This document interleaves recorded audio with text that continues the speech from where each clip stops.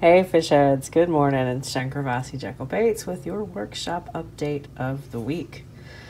Wanted to start out over here at the spray bench. I know I haven't done one of these in a little while, so we do have spray sessions coming. We've got more updates coming. We got a whole lot going on. You'll have to forgive me. I'm in the process of getting new lighting. This lighting sucks. It blinks on and off. Yesterday we had some sort of weird strobe effect coming out of it, and then sometimes it just doesn't turn on and off. So in order to like participate and interact with you guys on a real live time basis, I need better lighting in here. So it's coming. It should be here tomorrow. This is going in the trash like as quick as possible because trash day comes Thursday. But I wanted to take a couple of minutes and go through some stuff that's going on here at the bait shop. And these are going to go right back on the clear coat rack because they're not quite done yet. They're hard enough to show, but they are not 100% dry. They're still a little bit tacky. Love these red rusty colors, especially this time of the year. Seems like everything kind of takes on that red hue. These are evergreens. These are the shower blows. This is the real deal. This is not an imposter. These are repaints for a client, actually a couple of clients. I guess everywhere in the land is out of the bone. So these came in as, shoot, what were they? Black bone, which is like a herringbone pattern. It's got that little spine pattern down it, so it came in that way. And then the others came in as mirror wakasagis. So they looked nothing like this when we started out.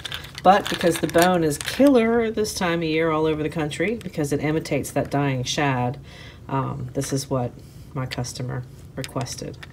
So the eyes are original. They are evergreen. And evergreen, I believe, is Daiwa. If that's incorrect, then by all means, please correct me. But I know at one point, if not still, they're produced in Japan. Really good baits. They're not cheap. They're about 22 bucks. This is the 150 size, so it's pretty big. Top water floater, really good.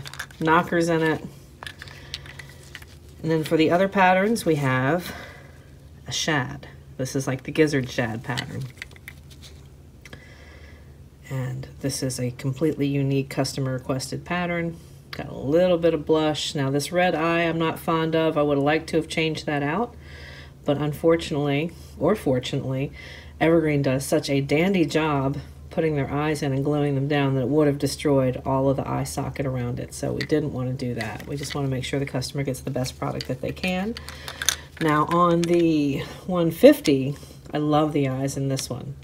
That wakasagi pattern was perfect for this particular pattern. So we kept it real light on top. It's a gold dust that's over top of like a burnt sienna. And then we put that little flap fin on the side. Just a little bit of dust on that face. And then a white, creamy white all over the body.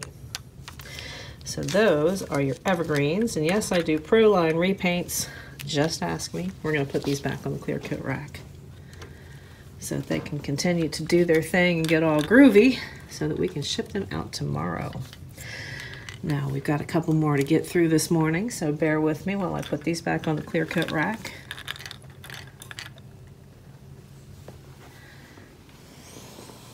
Lazy. Silly pup is sleeping. Can you blame her? No. It's a beautiful day though. All right, we have a couple of really cool lipless going out. Let's see if we can get the camera to refocus. Again, fun patterns. And my apologies, there's that focus. There you go. Almost looks like snakeskin when you do it like this. It's just so cool. Love this technique. Pretty much all it is that Doris mesh.